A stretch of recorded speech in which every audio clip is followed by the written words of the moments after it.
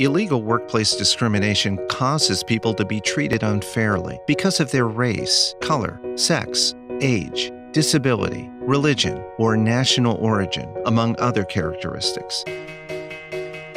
Discrimination affects not just the individual, but families and entire communities. It's everywhere. Fortunately, efforts to reduce its spread continue to gain momentum.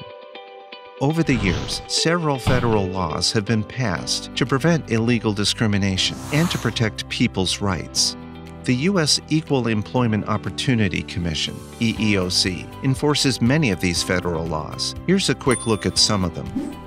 Title VII of the Civil Rights Act of 1964 prohibits discrimination on the basis of race, color, religion, sex, and national origin.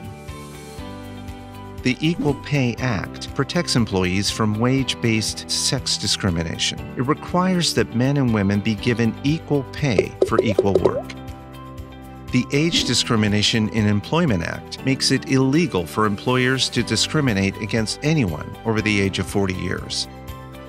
The Americans with Disabilities Act prohibits discrimination based on actual or perceived disability.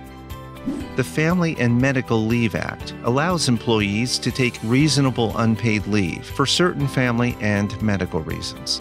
The Uniformed Services Employment and Reemployment Rights Act protects the job rights of individuals who undertake military or disaster relief service. It also prohibits discrimination against members of the uniformed services.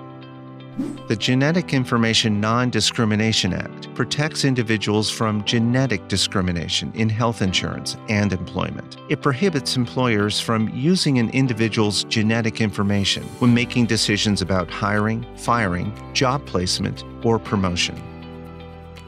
These federal laws have been passed to prevent illegal discrimination and protect people's rights.